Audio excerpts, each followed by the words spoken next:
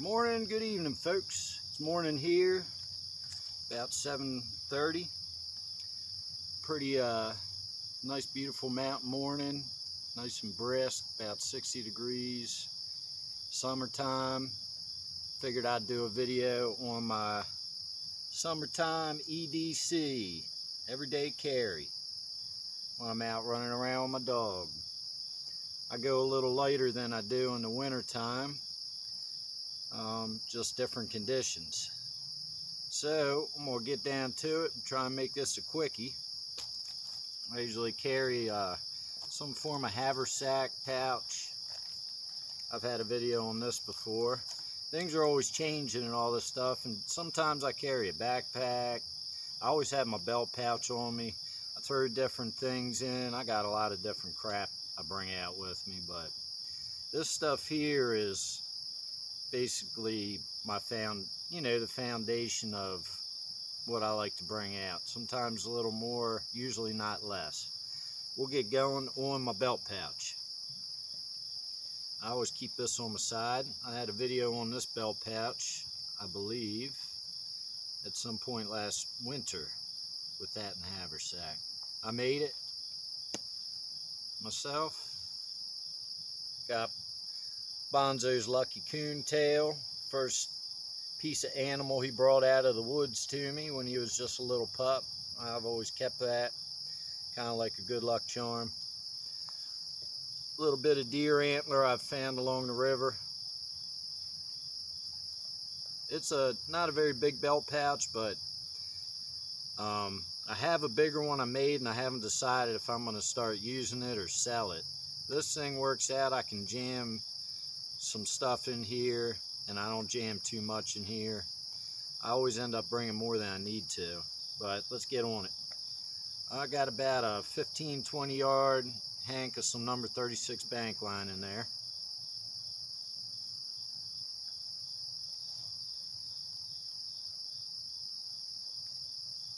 I have DMT diamond sharpeners. These are the pocket size. I believe they're 3-inch. I have a coarse side and a fine side. What I did is I super glued them together to keep them into one piece, and that is my sharpening system for when I'm out, keep my blades tuned up. Got a little extra backup knife in here that I had made. I had broken an old hickory butcher knife and decided to repurpose the tip of the blade. And this is rat tail tang, goes all the way to the end. Just something, little tiny little fixed blade. I can make it a neck knife, carry it on my neck. If for some odd reason I lost one of the many knives I carry out, I suppose I could get by using this. I know I could. It's not the best, but it's better than nothing. Any knife you have out there in a situation is a good knife to have. So I have that. And I have there's a little sheath. I got everything rubber band right here. There's the sheath I made for it. I got it, a little bit of bank line wrapped around to put it around my neck if need be. And I have a little mini ferrocerium rod that I made. I had bought a bunch of the rods somewhere, it might have been eBay, and then I made a bunch of little ferro rods for some friends and myself, just to have in pockets and different places. That's probably my favorite way to get a fire going. So that's a little bit of elk antler on there. And then I also have a striker I'd gotten a long while ago. Came with a ferro rod I had bought, and this is a pretty sweet striker. Works out good. So if I lose my belt knife, I still have a quick way to use the ferro rod without having to find broken glass or sharp rocks or things like that.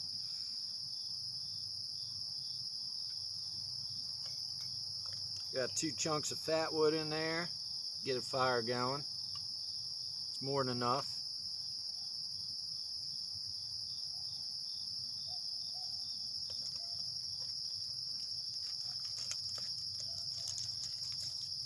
Got some snell hooks. These are number 8. I have 4 of them in here. They are a little bit tinier hooks. You can see, hopefully that's focusing. And it's better to have a smaller hook if you're going to be throwing some in any of your kits, in my opinion. You can catch a bigger fish with a smaller hook. You can't catch a small fish with a big hook. So you got to think ahead a little bit. So I got some snell hooks in my pack, my belt pouch. I have 2 nails, larger size. These are galvanized, but it doesn't matter what kind they are really. This is just what I had. And you can use these for different applications. The main reason I put them in there is if I'm stuck out somewhere and I need to procure some food, I could implement these in a Spanish windlass kill trap and hopefully get myself something if I'm lucky. Just ways to get food. What else we got? I got some also for procuring food, fish, and snares. These are heavy duty. They're 45 pounds, so you ain't gonna snag a deer with it, but smaller game. These are wire leaders, and I believe there's 6 of them in there. So I can set up 6 different snares around wherever I'm stuck. Hopefully get some food that way. So I got 2 traps here and 6 here. That's 8 traps, and hopefully I get lucky. It's not as easy as you think. What else we got?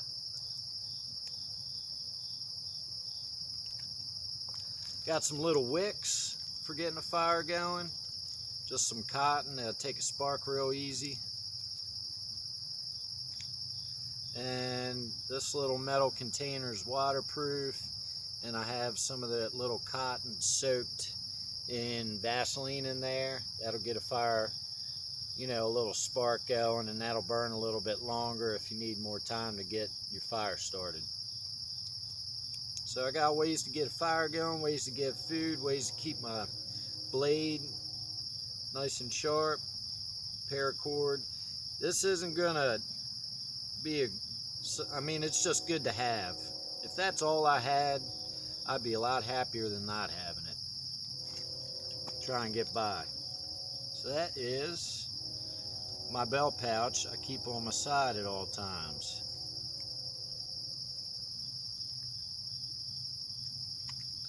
Alright, now let's get down to the haversack. Up towards the top, I have a half-ass first aid kit with some gauze pads, some tape, a couple band-aids, some or some kind of neosporin ointment, and some alcohol prep pads. Nothing special, but if I cut myself, at least I have something to kind of clean it up with and hopefully stop the bleeding. I keep that on top of my haversack or my pack if I have a first aid kit in there. You want it to be easily accessible. There's been a time or two where I cut myself pretty good, and like a dumbass, I had my first aid kit towards the bottom or in a kind of harder, inaccessible spot in my pack, and trying to use one hand to unzip and get down in there to get to the first aid. You lose more blood that way. So think ahead, keep it very accessible. I just got a piece of like some half-ass fat wood that I could use this for some dry kindling. Go along with getting a fire going. Right now, running around the river, I have a belt knife in my haversack, and I did the leather work. Did all the carving and tooling, hand-stitched, handmade. I sell sheaths and different knives and things on my Instagram, which is King Mountain Craft, at King Mountain Craft. KingMountainCraft.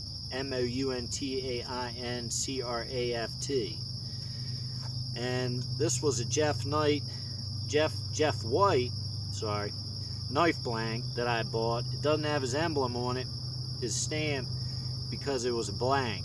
came to me as a blank. It wasn't built or put together, and I built the knife. Brass pins and cherry wood handle. All hand sanded and put together by hand, no power. And this is a sweet little blade to have. About a 4-inch, 4 1/4 inch blade. That'll get me by in the summer. Train's always coming by when I'm making a video, isn't it?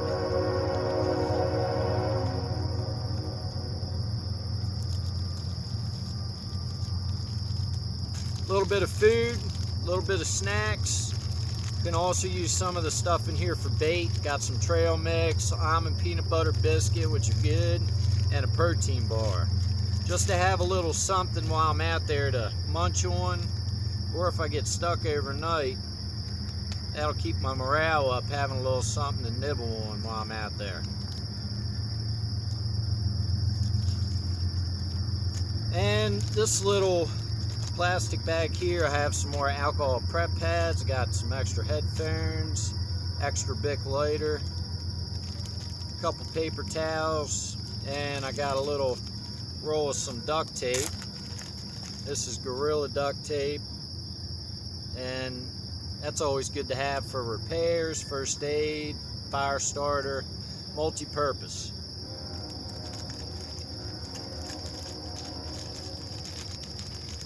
And having the stuff in these little plastic bags, it helps to keep my stuff dry. And also, if I had to, I could take the stuff out of these bags and gather extra water to bring back to camp in them. Different things like that. Maybe use them to forage some stuff. But for the foraging part, see, right here I got everything on my shemagh.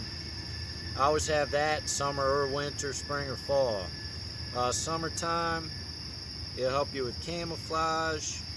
You could dip it in some cool water to cool yourself off if it's super hot out. You could turn this into a kind of sling and put some stuff in there, wrap it around your body and carry it. So you got an extra kind of way to carry stuff if need be. Firewood, foraging mushrooms, all kinds of fun things. First aid, always try and have a shemagh. I have a 55-gallon drum liner. This is 4 mil, and it's big enough that I think in one of my previous video I had made, I actually had to cut this open and get up underneath it. This is my shelter if I'm out. It ended up turning into a pretty heavy-duty rainstorm for about an hour, and I was stuck under this, but I stayed fairly dry. So did my dog. So I always try, and even if it's just a bag, you know, you got some kind of shelter if you need it.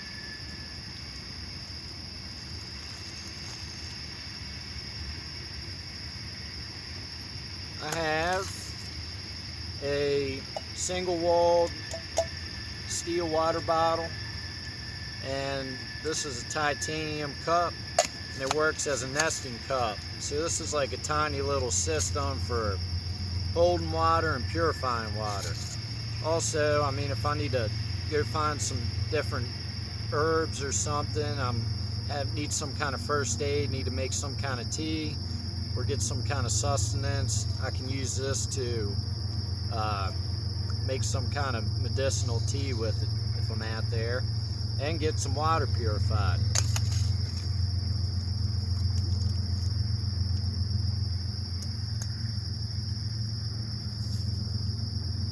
Also got this is 2 pieces about 6 or 8 foot of some bright neon orange paracord.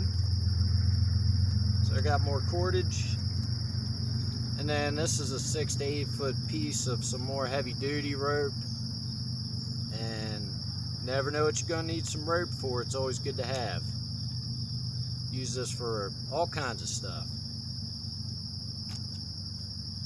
Last but not least, in the main pouch, I have 2 tiny little plastic bags. If I end up being somewhere where there's people and Bonzo drops a deuce out there, I like to be respectful of everybody else and clean it up. So it's good to have some way to pick up your dog shit. Don't leave it.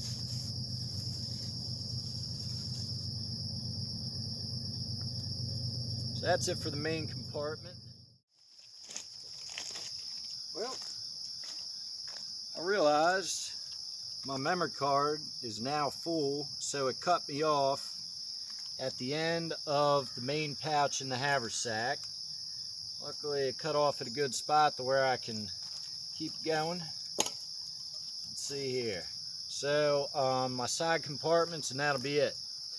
In my bigger side compartment, I have some bank line, and inside the bank line tube I leave a large ferro rod with some duct tape wrapped around it, and that fits in there nicely, kind of conserves some space. I know where both of them are. Also, I have some fatwood shavings, and the reason I take this out is if I'm in a tough situation where I'm freezing cold, I'm injured kinda, it's a little bit harder, and I don't have the time to be scraping my chunk of fatwood with the spine of my knife to get some shavings, get a fire going. I can jump that step by just opening this up, dumping it down in my kindling, and getting it sparked up with my lighter or my ferro rod or whatever I have. So this is solely in a situation where I'm in trouble and I need, if I can skip a step to get where I need to be and get warm, then I'll do it. So I keep that in there just in case. And we got, in that side compartment, I do have 2 more half-used Bic lighters. I have a bunch of them around. Never have enough Bic lighters or ways to start a fire. In my smaller compartment on the other side, I have magnifying lens. If the conditions are right, I can get a fire going with solar ignition with this. Save some of my other fire starting implements. So that's low profile, it just slides in there, doesn't take up any space. Why not have it in there? And I got some windproof, waterproof matches. That's kind of end of the line. Need to get a fire going, kind of emergency thing, as with the fatwood shavings. That's sealed up, and I'm not going to use that unless I absolutely had to, but it's good to know that I have them in there for me. And then I got my headlamp. I think this is 400 or 450 lumens, black diamond. This has the red, green, and blue light for night vision, save your night vision. Also has a fairly bright white light. It has strobe programmed in here, also SOS. I can dim it, brighten it, and in my one plastic bag over here I have an extra set of batteries for it. So if I get stuck out later and I want to be, I have this to help me get home. So that's it for my haversack pouch here. I got my shemagh here. I don't know if I had talked about that in the previous part of the video or not, but that's great for first aid, foraging, collecting firewood. I can wrap it up into a fanny pack style, sling it over my back with extra stuff in it. It's like having an extra pack. Cool off in the summer, warm up in the winter. So I always have a shemagh with me. And this one is kind of a foliage color, so if I'm trying to be discreet, that'll help me stay camouflaged out there. In my pockets, I don't have much right now. Let's see what I got. Got a dog whistle. Call Bonzo back if I need to without shouting, and it's pretty inconspicuous. He can hear it, but not everybody's going to pick up on it, except for his ears, and he'll come back to me if I need him back to me. I have some hair ties. They could substitute for rubber bands for something too, or to tie my hair back. And I got a little piece of leather lace there. I've got, this is a Fenris wolf totem, and I have this on me at all times, kind of like a good luck little totem charm kind of thing. I'll get a close up on it. If we can get a close up real quick. This is made of bronze It is a replica of one that was dug up in a dig somewhere over in Europe. And there is a story of Fenris wolf, which you all can go check out. It's from the Eddas, Norse mythology, Scandinavian times. It's a very cool story. Could be real, you never know. But this is a smaller, exact to scale of what they found. I got some leather tied up around his neck there, kind of get him a little bigger. I had it on a necklace, but it's a little too heavy to be slapping around on your neck, so I keep it in my pocket. The scholars say that, which they don't know shit, they say that this thing he's got that he's holding there is a ball that he was playing. Like, basically they were trying to say that it's a ball that Fenris wolf was playing with when he was a pup. Really, if you get into the story and the myth, he's supposed to get so big that at Ragnarok he's supposed to be big enough to swallow the earth, and he kills Odin as well. I could tell you the whole story if you want in a little video sometime. I'd be happy to. If anybody's interested, maybe comment and let me know. Very cool Viking myth. But so I don't think that's a ball that he's sitting there holding and playing with. I think that is supposed to represent the earth as he gets large enough to swallow it. But that's my little Fenris wolf totem I keep. Always keep in my pocket. It's always there.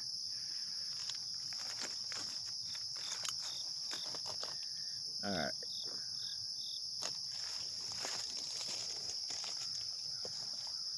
Alright, last but not least, you know I love knives. So I got two more on me.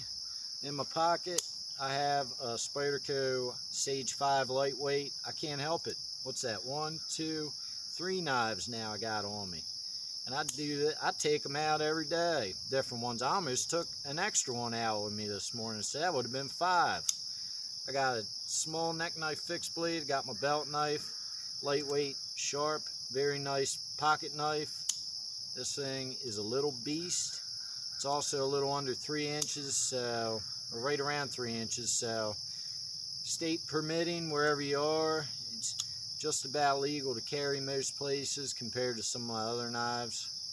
I like to always have something on me. So I have that. And then also, this is my main backup. That is a Spyderco Shaman. Heavy use, heavy duty knife. And I bought the base model to be able to actually use it. They do more expensive sprint runs, and I thought about buying one of them back when I was looking into getting one of these knives, but I would have wanted to just not use it and keep it pristine. This one, I don't feel as bad beating up. They're a little harder to get nowadays, but you can still find them on the internet. You know, aftermarket people that buy the sprint runs, they usually frickin', I don't know, they're way too expensive. You pay double of what you would when you bought them from the dealers. I don't think that's right, but hey, if people are trying to get rich, whatever. But this is the base model. I think now they're going for around $210 at the least. That's the cheapest you'll find them, is about $210. And it's hard to find them. They can't get them in quick enough without somebody buying them up. It's a popular knife. If I lost my belt knife, I'd feel pretty confident I could get by with this. It's just a solid piece of steel, heavy duty, thick. It's a working knife, working blade. I keep that in a little sheath on my belt, which I will show you now, and then we're going to cut out of this video.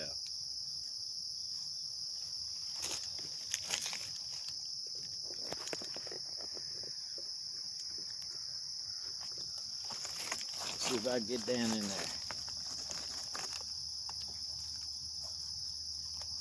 I made this sheath. It's kind of a little side carry. stays on my belt, keeps my pockets freed up. And I do make those and sell them on my Instagram if anybody's interested in anything like that. It's King Mountain Craft, at King Mountain Craft on Instagram. That's where I do most of my business and sales. So go check me out. But I hope y'all enjoyed the video. It's a beautiful morning. If you enjoyed it, please hit the like button, subscribe if you hadn't, and share with your friends. I'm up over 72 followers now, which is awesome.